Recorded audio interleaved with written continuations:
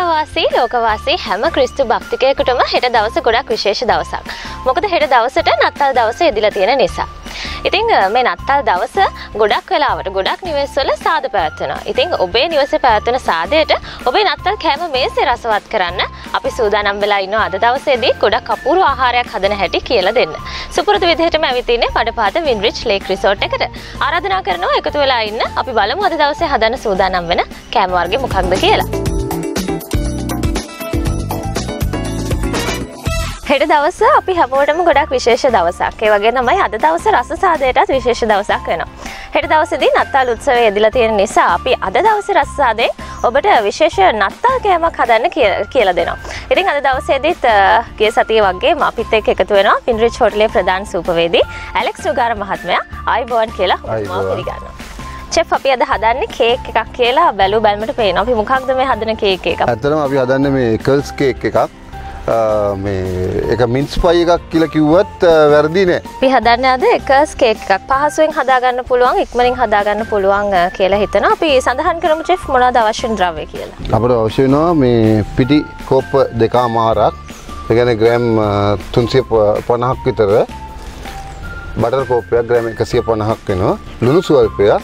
එතකොට අපි Christmas cake එකට කපාගත්ත පළතුරු ටික චෙරීස්, මුද්‍රස් පලං, රටඉන්දි, කජු, ආමන්ඩ් ඒ ඔක්කොම කලවම් කරලා මේ තියෙන ක්‍රිස්මස් කේක් එකේ අත හදන පළතුරුම තමයි මේකට දාන්නේ. මේ වැඩිපුර පිටි ටිකක් තියෙනවා අපේ ඩස්ටිං වලට. අයිස් වතුර ඕනේ කෝප්ප 3 ගාලා.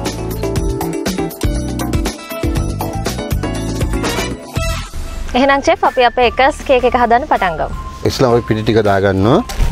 අපි චෙෆ් මේ කෝප්ප තුරකට ගෙනත් තියෙන්නේ අපිට මේ බලන් ඉන්නට. ඔව්. ඒකයි මම මේ ගෙනාවේ කෝප්ප 2.5. එතන ග්‍රෑම් 350ක් තියෙන පිටි. ඒකට අපි ලුණු ස්වල්පයක් දාගන්නවා. ඉන්පසු අපේ බටර් කෝප් 150 බටර් ග්‍රෑම් 150 දානවා. කියන්නේ කෝප්පයක් දාලා මේක වැලි වගේ වෙනකන් අපි අත ගන්න ඕනේ. මිශ්‍ර කරගන්න. ඔව්.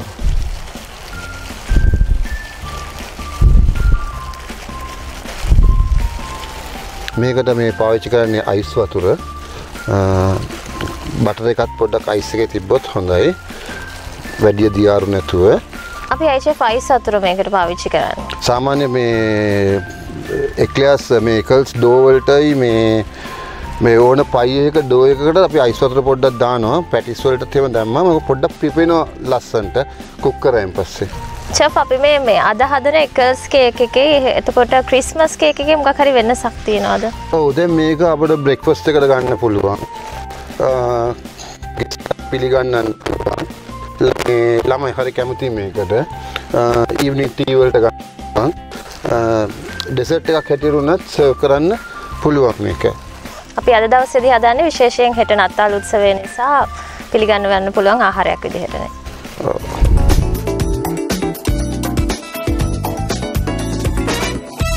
චෙෆ් අපි මේ විදිහට මේ වැලි වගේ වෙනකම් මේක අපි මිශ්‍ර කරගන්නේ. නැත්නම් බටර් කැට හිටින්න පුළුවන් පිටි එකේ.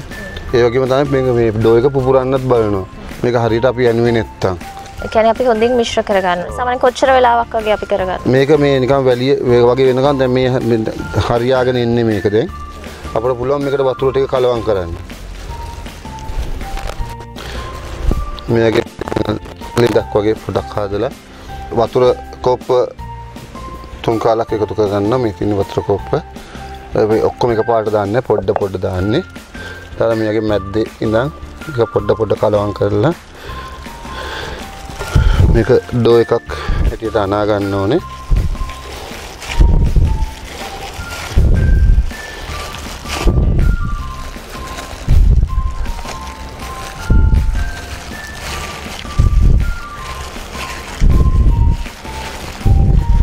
දැන් පදම ඇවිල්ලා තියෙන්නේ මේ බෝල් එක මේක පිරිසිදුවට තියනවා කියන්නේ මේ ඔක්කොම හරියට ඇවිල්ලා තියෙන දැන් පදම.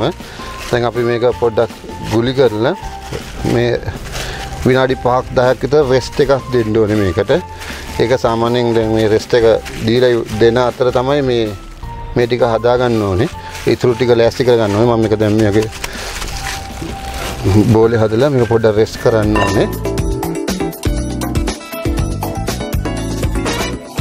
අපි දැන් අපේ එකල්ස් කේක් එකේ ඩෝ එක හදාගෙන ඉවරයි. අපි දැන් පොඩි විවේකයක් සඳහා එක තියලා තියෙනවා පැත්තකින්. විනාඩි 5ක් විතර තියාගන්න ඕනේ. අපි එතකන් කෙටි විරාමයක් අරගෙන එන්නම්. ඔබත් ඔහොමම එකතු වෙලා ඉන්න. අපි බලමු හෙට නත්තල් උත්සවයට අපි මේ අද හදන එකල්ස් කේක් එකේ ඉතුරු වැඩ ටික කොහොමද කියලා.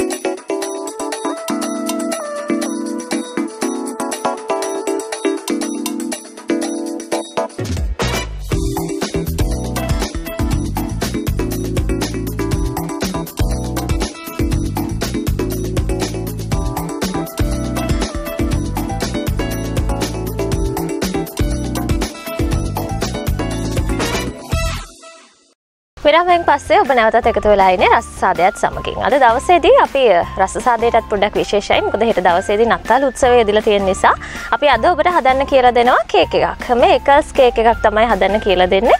විරාමයට කලින් අපි අපේ ඩෝ එක හදාගෙන පැත්තකින් තියලා තිබුණා විනාඩි 5ක් විතර. ඉතින් දැන් බලමු අපිට ඊළඟ පියවර මොකක්ද කියලා මේ කේක් එකේ අපි කරන්න ඕන. අපි චෙෆ් කෙන් අහලා දැනගමු මොකක්ද ඊළඟ පියවර කියලා. අපි මේ මෆින් මෝල්ඩ් එකක් තියෙනවා නම් නැත්නම් මෆින් කාර පේපර් කප් එක තියෙනවා නම් ඒකත් හොඳ. ඒකත් කරගන්න පුළුවන්. එහෙම නැත්නම් නිකන් ගුලි හදලා දාන්නත් පුළුවන්. ඒතකොට මෆින් මෝල්ඩ් එක පාවිච්චි කරනවා නම් මේ ආකාරයට බටර් තවරලා ඒකට පිටි ස්වල්පයක් මේගේ පිටි දාලා මේක හොඳට ගසන්න ඕන.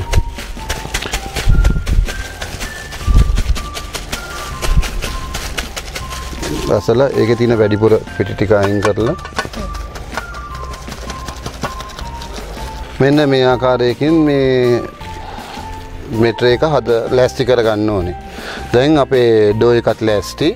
අපි මේක පැත්තකින් තියලා අපේ ඩෝ එක මම වෙනින් ක්‍රම ටිකක් කියන්නම් මේකට. අපේ ඩෝ එකේ පොඩ්ඩ ස්වල්පයක් ගෙන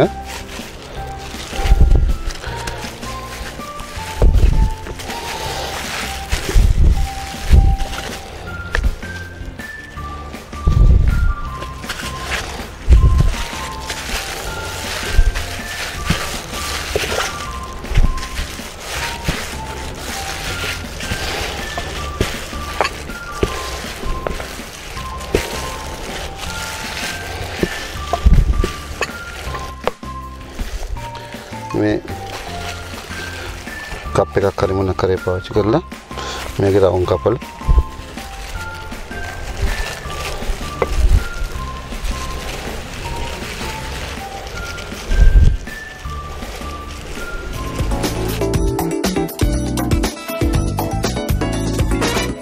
නත්තල් සාදයකදී මේ කුඩා දරුවන්ට පිළිගන්නන්න මේක හොඳ ආහාරයක් නේද? ඔව්. මේ තියෙන්නේ අපේ මේ එකල්ස් කේක් එකේ කප් ටික අපි හදලා තියෙන්නේ. දැන් අපි මේක පුරෝලා ඉවරලා වහන්න ඕනේ. ආයෙත්ම මේ ඩෝ එකෙන්ම තමයි වහන්නේ රෝල් කරලා ආයෙත් මේ වගේම. චෙෆ් අපි මේක හදාද්දි මේ සීනි එකතු කරගත්තේ නැහැ. ඒකත් විශේෂත්වයක්ද? දැන් මේ අපි සීනි එකතු කරගත්තේ නැත්නම් මේ මික්ස්චර් එකේ පැණි රහ වැඩි. මේකේ තියෙන තනිකර පළතුරු ಜಾති වල තියෙන සීනි ඔක්කොම තියෙන නිසා තමයි අපි මේක පැණි රහ වැඩි වුණාමත් කා ගන්න බැරි වෙනවා මේක. ඉතින් දැන් අපි පොඩ හදනවා මේක පුරවනවා. අපි ටිකක් මේ පළතුරු මිශ්‍රණය ගැනත් කියමුකෝ. මේ පළතුරු මිශ්‍රණය ඇවිල්ලා තියෙන්නේ අර කේක් එකටම දාන පළතුරු ටික තමයි අපි මේ පොඩියට කපලා තියෙන්නේ. ඒකේ තියෙනවා මෙතන බැලුවොත් රේසින්ස් තියෙනවා, ප්ලම්ස් තියෙනවා, මෙතන මේ කජු, එතන mix peel, Kandy peel, ginger preserve, ciao ඔක්කොම තියෙනවා මේකේ. අර මේ වෙඩින් කේක් එකට හදනවා වගේ තමයි මේ මික්ස්චර් එක හදන්නේ. ක්‍රිස්මස් කේක් එක මික්ස්චර් එකම තමයි මේ.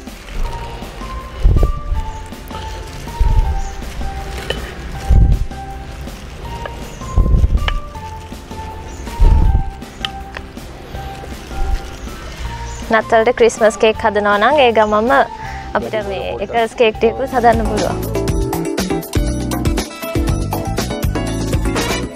චෙෆ් අපි දැන් මේ පුරව ගනිද්දී අපි පළතුරු ඔක්කොම එකතු කරගත්තේ නෑ. මොකක් හරි හේතුවක්? මේ මම මේ චුට්ට තියාගත්තේ මම ඔයාලට කිව්වනේ කලින්ුත් මට ඒගොල්ලන්ට මේ මෝල්ඩ් එකක් නැත්තම් ඒක වෙනම රෝල් කරලා හදා ගන්න පුළුවන් කියලා.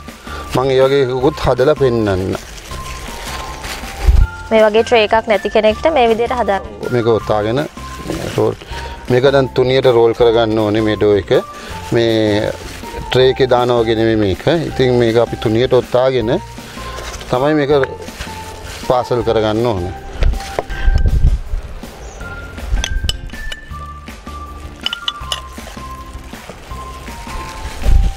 එන්න මේ ආකාරයට මේක ඔතා ගන්න ඕනේ.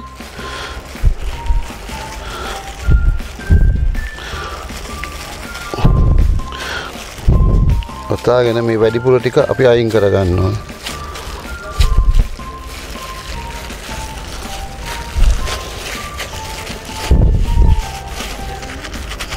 මෝල්ඩ් එකක් නැති වුණත් මෙන්න මේ ආකාරයෙන් හදා ගන්න පුළුවන් මේක.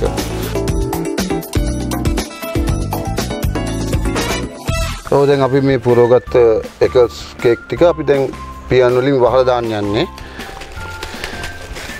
ඒකටත් මේ ඩෝ එකේම තමයි පාවිච්චි කරන්නේ.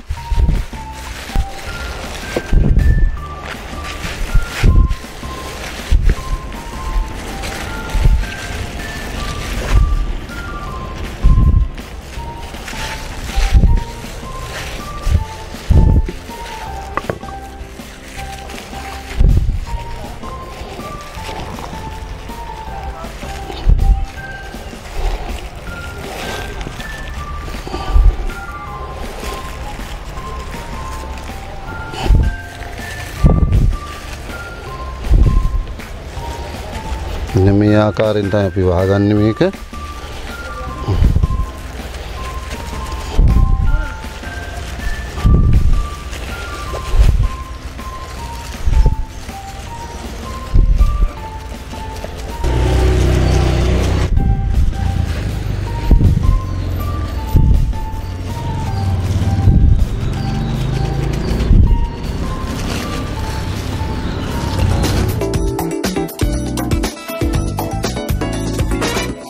දැන් අපි අපේ එකස් කේක් ටික සූදානම් කරගෙන ඉවරයි.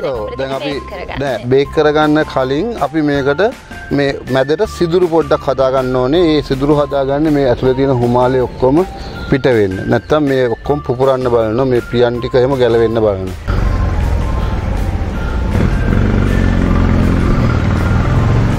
අපේ මේ කේක් එකේ අපි සිදුරු හදාගන්නේ නැහැ. ඒක හුමාලේ යටින් පිට වෙන්න ඉඩ තියෙනවා ඒකෙන්.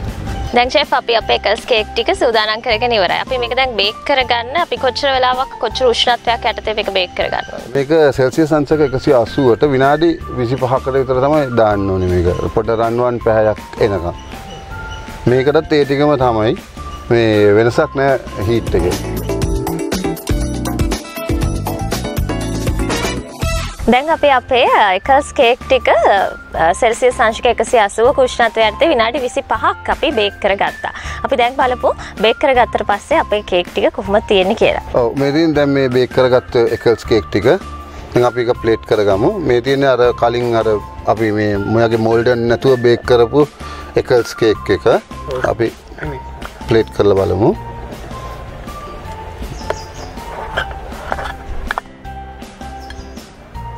මේ මෝල්ඩ් එකේ දාපු කපපු ටික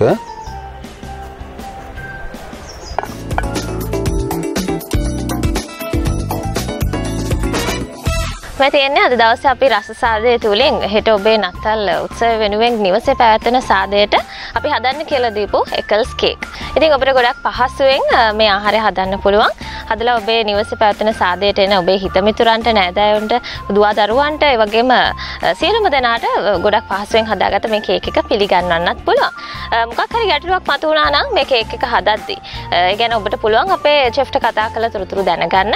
අපි සඳහන් කරමු චෙෆ් මොකක්ද චෙෆ්ගේ දුරකථන අංකය කියලා. 077යි 9යි 447යි 229. එහෙනම් චෙෆ් ගොඩක් ස්තුතිවන්ත වෙනවා අද දවසේදී අපිට මේ එකල්ස් කේක් එක හදන්න කියලා දුන්නාට. ඒ වගේම ප්‍රාර්ථනා කරනවා ඔබට සුබ නත්තලක්. එසේම වේවා.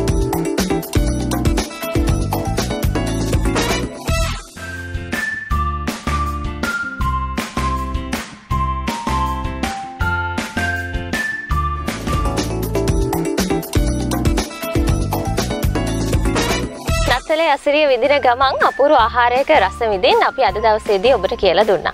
ඉතින් මේ ආහාරයත් සමගින් අපි අද දවසට රස සාදය තුලින් සමුගෙන යනවා. නමුත් ලබන සතියේදීත් මේ වගේ අපූර්ව ආහාරයක් සමගින් ඔබේ නිවහනට අපි යලිත් ඔබව හමු වෙන්න එනවා. එහෙනම් අද දවසට සමුගෙන යනවා. ප්‍රාර්ථනා කරනවා ඔබ හැමෝටම ලබන වූ නත්තල සතර සාමය පිරි සුබම සුබ නත්තලක් වේවා කියලා.